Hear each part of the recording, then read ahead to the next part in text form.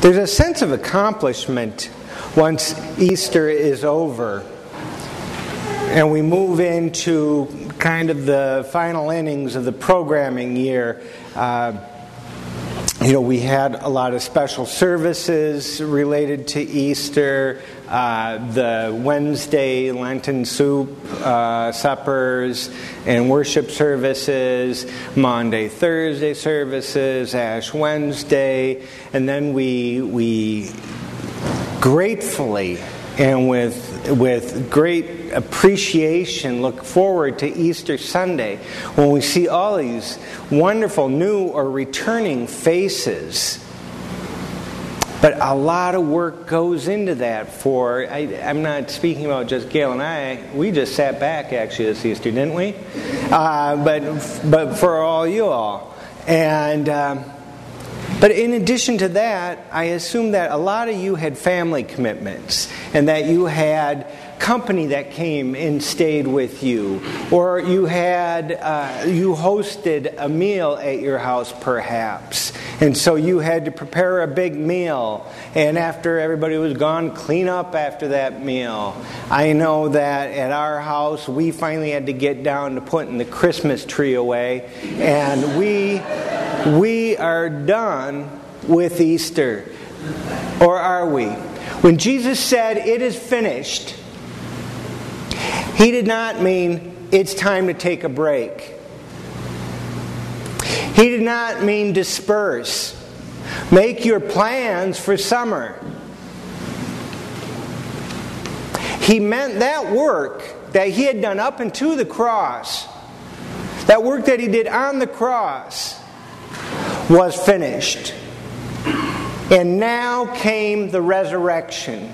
And with the resurrection, a new birth. A birth of what we now call the first Christian community. And this, to me, is the great unrecognized miracle of Easter. This birth. Jesus was resurrected. But this church, in its current iteration, was born.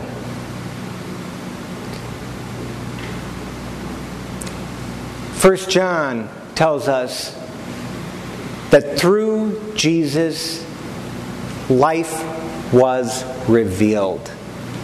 And this is life. This community. It is a microcosm, a macrocosm of the greater community. It is, as I said to the kids, our laboratory in many ways for learning how to love those that we wouldn't necessarily love. Jesus didn't come to create disciples.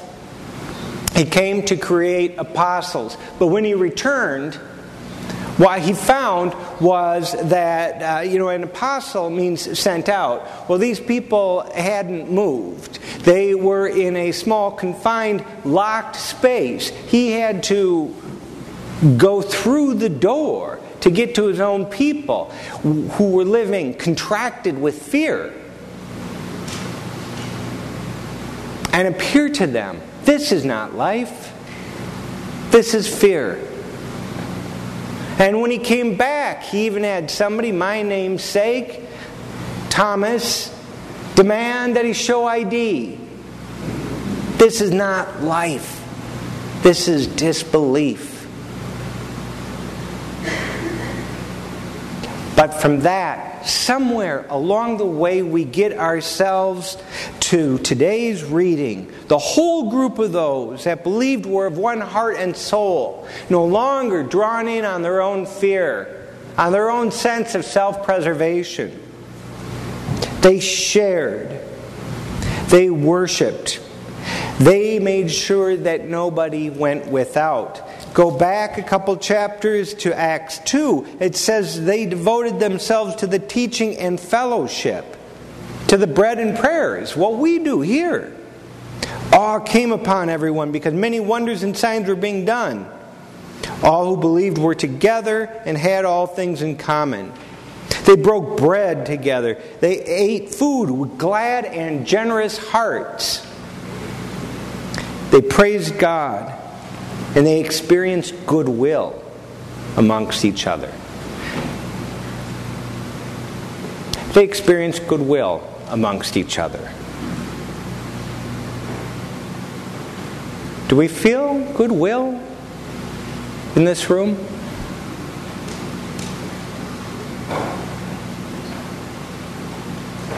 And day by day, the Lord added to their number those who were being saved.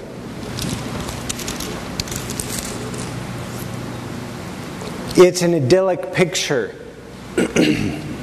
that the writer of Acts paints, and one that churches have tried to obtain, have tried to maintain throughout the years. It's a daunting task, though, because it's filled with people. And that's not a bad thing. People are good. But it reminds me of a monastic society that I'm particularly fond of in my spiritual home of Los Angeles. And I go and visit there whenever we do get out to California. Heck, if we're in New Jersey, I'll drive there. All right? If we're within, like, Seacoast, I'll go there. And it's this place it's a very small place, and it's just off of the freeway in Los Angeles. Now, if you know Los Angeles traffic, it is loud, it is congested, it is almost as bad as that mess on Snelling that has been there for 10 years and will be there until we all pass away. It is a chaotic place, and then in the midst of this is this lovely place, and I promise you that whenever I drive up to it, immediately I notice a change of state. I notice a calmness that I attribute to God. It's not coming from me. That's not in my hard wiring. It's a spiritual community.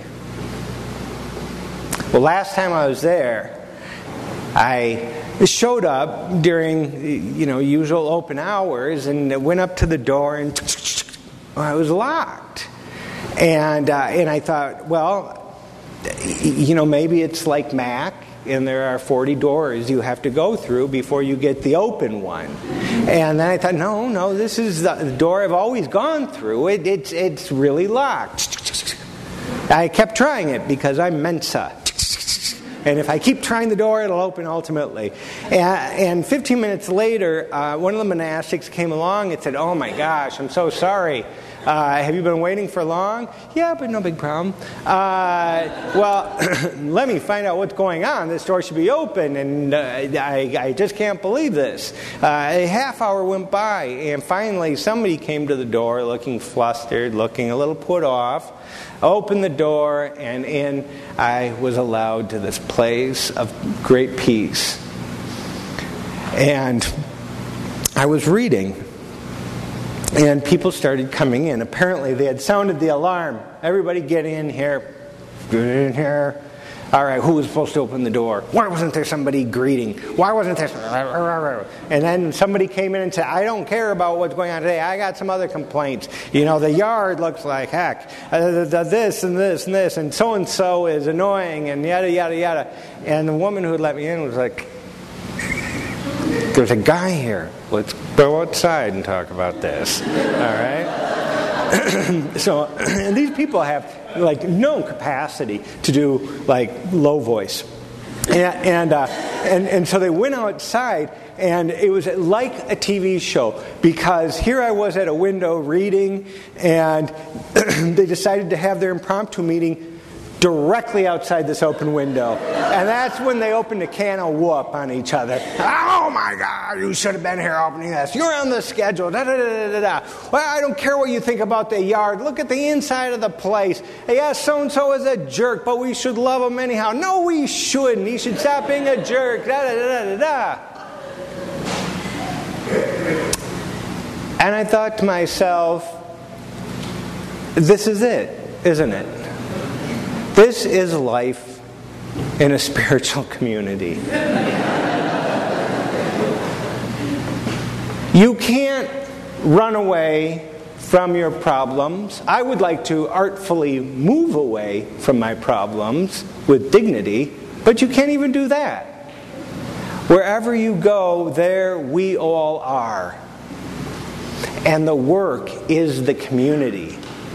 I grew up in a community, a large community. My parents, and it's okay to say this because they're not here today, were, I think, a little bit indiscriminate in the amount of children they had. If I were them, I would focus more on quality rather than quantity of children. And that's not a lifestyle choice they made. I accept them. And so, as it is, it grew, I grew up, it's 6 siblings, or 5 siblings, 6 with the anointed one here. I'm kidding, that's my sister. And life was difficult, but we stuck with it. We stuck with it for some reason. It wasn't perfect, it was what we had. Now, writing about, to get back to this this monastic community that I visit, Christopher Isherwood was actually a monastic there. If you don't know him, a great writer. He wrote Cabaret, I think is his most common writing, but wrote a ton of other books. And in his journals, he wrote, one's first reaction to all this, the craziness in the community, is the world's reaction. Mustn't there be something radically wrong with this place if everybody is so hysterical? But that objection arises from the fallacy that the aim of religion is to make you happy in a worldly sense. It isn't. The death of ego was never supposed to be pleasant. And this misery may really mean that we're getting ahead with it. So let the squeezing process go on as long as we can take it. A good chunk of our Bible is composed of letters written to the churches as the church spread. And as part of those letters, it's dealing with the struggles that the churches had. Where 2 or more are gathered in my name, church politics will arise. Where 2 or more are gathered in my name, people will annoy each other. People will disagree on theology. People will be upset with each other about this, that, or the other thing. That's life. And that's life as a community. I got distressing news this past week that I'd like to share with you, and I found out that this wall here is going to be painted. And for the past 7 years, I've related to this wall as kind of a metaphor for this church's acceptance of me. It's peeling, it's cracking, it looks awful. But I thought, as long as this church can see that the importance isn't the building, isn't the superficiality of the individuals, isn't our lovability, well then maybe I'm part of this. Maybe all of you are part of this. I'll actually like it when it does get painted, by the way. So, don't not paint it on my regard. I will hold on to that metaphor in my memory.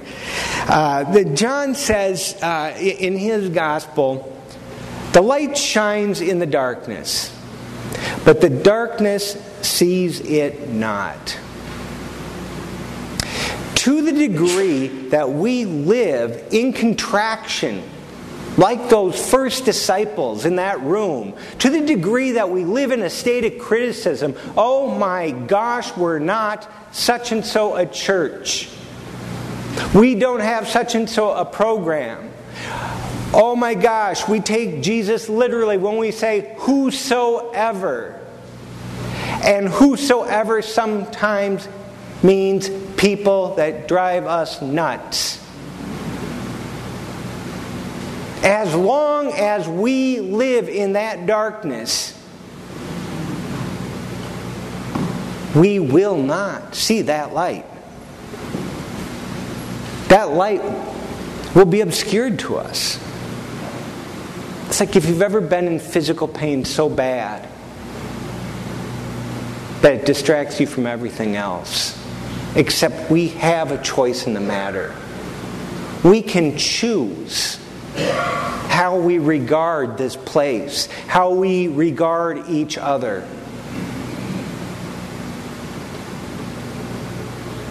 So I have a challenge for us. And it's a challenge that comes at the time of the pastoral search. It's not a challenge that I issue because of the pastoral search. It's a challenge I issue to run concurrent with the pastoral search and on and on and on until those little kids sitting in that circle down there are that size, are your size. In other words, forever. Can we welcome the squeezing of the ego? Of those things that make this place not just so for us. Can we remember that Jesus' first appearance was not to check out space for a new church building? Jesus' first appearance wasn't to ask people, what kind of activities do you have going? Jesus' first appearance was to say, a miracle has happened. Get out there. Spread a message of love. Can we, as inheritors of this great tradition, not enhance it with our quirks? Can we faithfully carry it unadorned to the world? Can we do it by first practicing it here? Because if we can practice it here, especially if we can practice it here, where the only thing we have in common is our faith, in neighborhood for a lot of you, then how about in the communities we are in that are more intentionally engaged?